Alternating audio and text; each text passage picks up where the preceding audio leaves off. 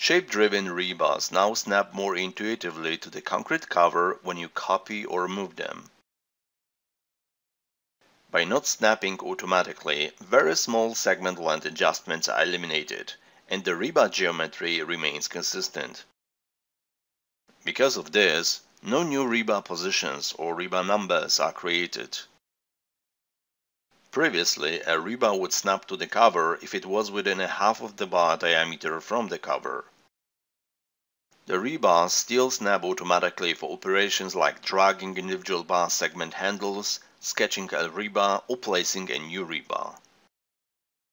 Shape-driven rebar segments are now automatically constrained only to the concrete host faces that are in range of each segment. This change in behavior ensures that bars will no longer incorrectly connect to faces that are far away and react to the changes of those faces. You can still manually select any face as a constrained target parallel to the bar segment, even if that face is not within range.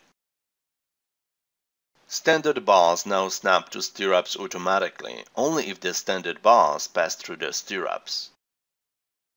When a standard and stirrup set are distributed in the same direction, they have parallel bending planes, none of the standard bar segments will automatically snap to the stirrup segments. When you manually select a constraint target, that constraint is set as preferred.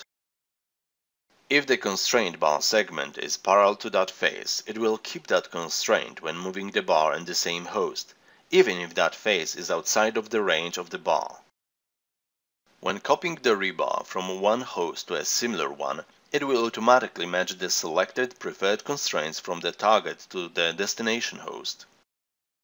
Structural hosts are similar if their corresponding faces are parallel and orientated the same way. Having all these enhancements gives you more predictable behavior when copying and moving shape-driven rebars for higher accuracy and design intent fidelity.